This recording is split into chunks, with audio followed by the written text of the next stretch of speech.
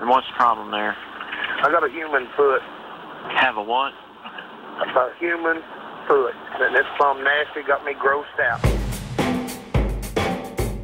I'd seen the grill and ended up buying it. And I opened the grill up, and there's a foot, you know, 5 toes and 5 toenails.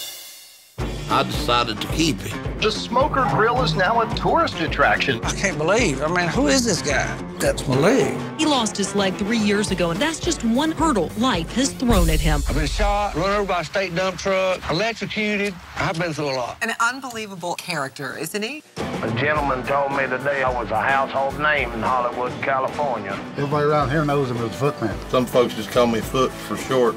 It is a freak show, no question. It's a funny story, but it's born of tragedy. I lost my leg in a plane crash, and I lost my father.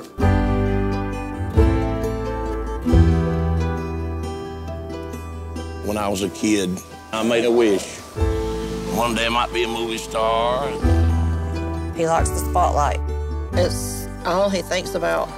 It's just took him over. After the crash, they send you home with a can full of OxyContin, and nobody says anything about the addiction.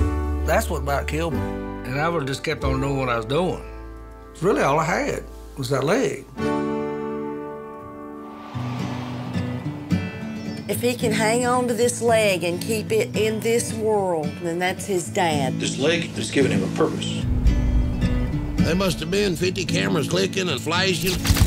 None of that had ever happened before in my life, and that's something you'll never forget, you know. The battle tonight is just who does that leg belong to? I got proof, evidence. He actually thought this was his big break. As bizarre as it all is, we can't move forward until there's an ending for this leg. It's a win-win-win. If you're just winning or win-winning, that's just winning or win-winning. But when you're win-win-winning, you're win-win-winning.